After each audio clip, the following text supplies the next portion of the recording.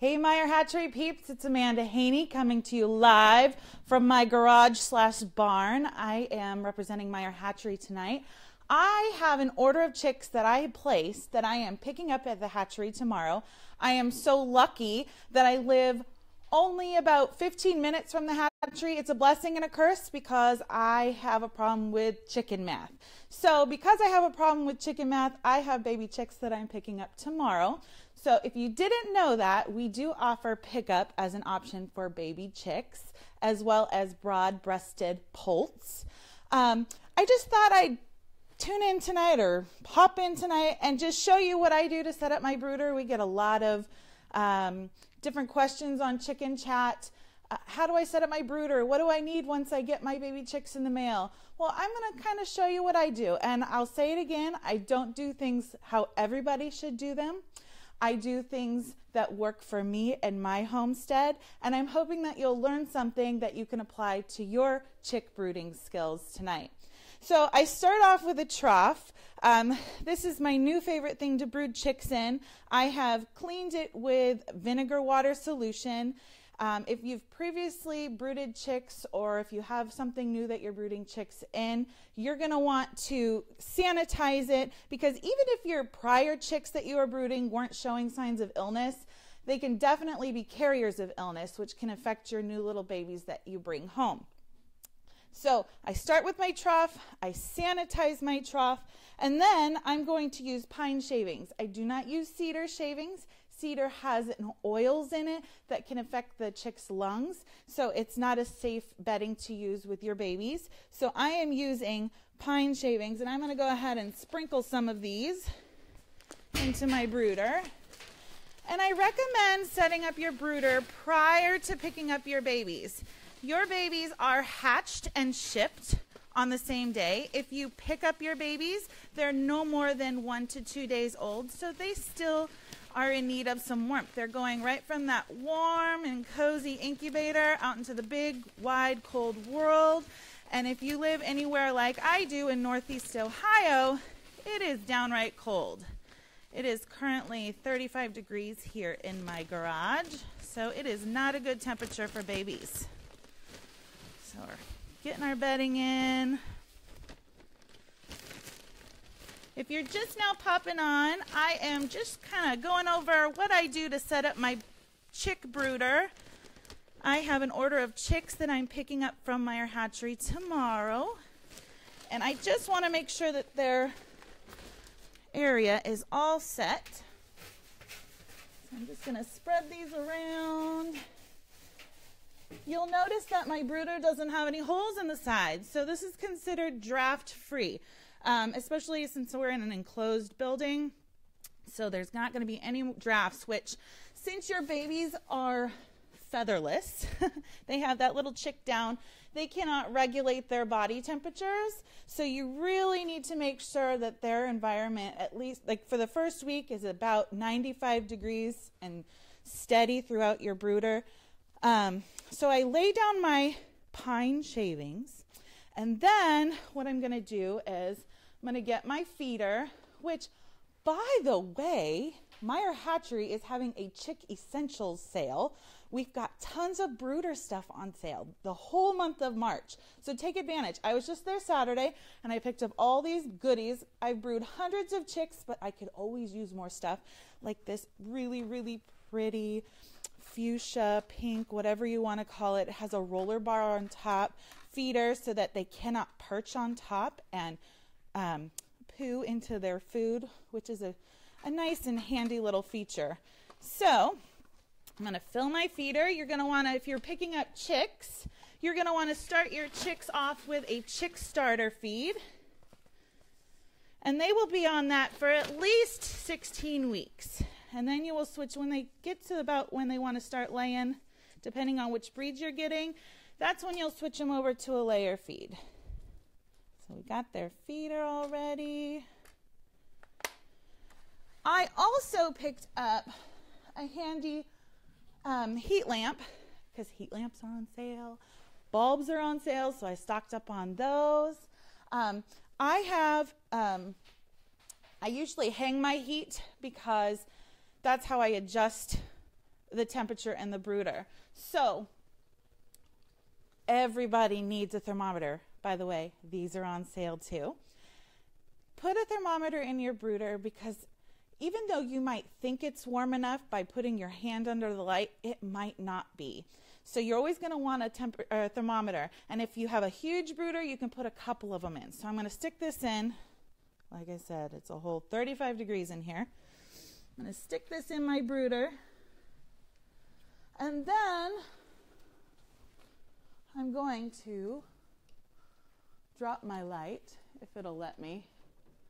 If it's not going to let me, we'll do it tomorrow. Well, it's going to let me.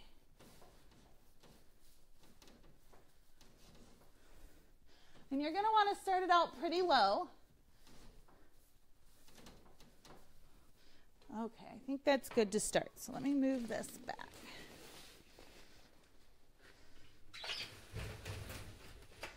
So I'm going to hang my light low. And you'll see that my light is to one side of the brooder. This is so that if my babies get a little too warm, they have enough space to move out into the open area where it's not as warm. So I've got my thermometer under the light, kind of halfway in between, so I kind of have a better idea of what the temperature of my brooder is. So once I turn my light on, it'll start to warm up, and I have enough time between now and tomorrow to adjust my light, so my brooder temperature will be the right temp. So you want to start your babies off at 95 degrees the first week, and you want to decrease your heat in your brooder by 5 degrees each week after. And once your babies are fully feathered, they can regulate their temperature and they will no longer need the heat lamp. So as you are needing to decrease the heat in your brooder, you can start raising your heat lamp, or you can start moving your heat lamp away, however you're using your lamp in your brooder. Another thing that I use, which I didn't grab my waterer, but I will not mix until tomorrow, is a Vital Pack. When you are ordering with Meyer Hatchery, you have two options at checkout. You have a Grow Gel option or a Vital Pack option. This is my personal favorite. I believe it's a whole $4.77, but it's on sale this month, the whole month. This little pack is going to give you 200 gallon size servings of electrolytes for your babies. You will not use the whole entire pack unless you are ordering hundreds of birds at a time, the first batch. This will last you quite a while. This just gives them a little immune system boost, especially after coming out of that warm little egg into this huge environment with lots of germs.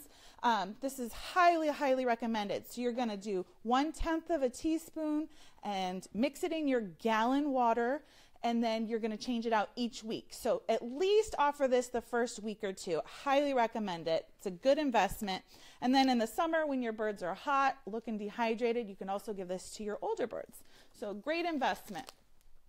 I also picked up, my babies get treats. They kind of get spoiled. The baby cakes are on sale. So treat your peeps with some baby cakes. They were also, let's see, what else did I see on sale? There was a nipple waterer, a chick nipple waterer, leg bands, which if you're ordering lots of different varieties of breeds, you can band which breed is which, and it'll help you. Which I will mention, we do have our hard to ID breeds leg banded for free. And some of those breeds included are the Blue Americana, Olive Agar. So if you need a list of those, this is a free of charge service. It's on the website. Chat us, email us, call us. We'll let you know. We'll send you the link. And we'll get you the list of the free, hard to identify leg band breeds that we now do as a free service. Let's see, what else am I forgetting? So I've got my Vital Pack ready. I'll mix my water tomorrow. My heat lamp set. Food is in. Thermometer's in, so that we can make sure my brooder is the perfect temperature, 95 degrees. Ooh, I did want to mention, you don't just brood chicks. Some people brood ducklings, goslings, keats, poults. There are different types of waterers for different types of poultry. So if I was bringing home keats, for instance, I want to make sure, I wish I had my water with me. I want to make sure that my water, the lip of my fount where the water comes out is going to be, I want it to be thinner, because they have a tendency to drown themselves in their waterer. You could either buy a thinner rimmed waterer base, or we make waters especially for those smaller birds. And another thing you can do is put marbles around or small rocks. That'll help avoid that. So keep that in mind. It's not just about brooding chicks. We brood all kinds of things. I actually have ducks and geese coming this summer, so it's really, really exciting. So just a reminder, we have our Chick Essentials sale going on the whole month of March. Take advantage. If you don't need brooder supplies now, you're probably going to need them later if you're a chick addict like me or poultry addict. So take advantage. You can find all of the sale items listed on our website. Go to the main page, click on the sale banner, and you'll have a whole list of what's on sale and what the prices are, and we'll help you order that. If you need help, chicken chat us on the webpage, email us, call us. Our hours are extended now. Spring is fast approaching. Spring hours for the call center, Monday through Friday. 8:30 to 5 p.m. Eastern. And then Saturdays, we have people in the call center now from 9 a.m. to 12 noon Eastern. Store hours have changed a bit too. Mondays, they're open 8:30 to 7 p.m. Tuesdays, 8:30 to 6. Wednesdays, 8:30 to 5. And Saturdays, 8 a.m. to noon. Remember, these are all Eastern times. Another fun announcement is we have Chicken Chat available Monday through Friday, 8 a.m. to 10 p.m. Eastern. So even if the call center is closed, somebody on Chicken Chat will be there to answer your questions or to assist you with anything order related. Also, we have Chicken Chat available on Saturday and Sundays from 4 p.m. to 10 p.m. Eastern.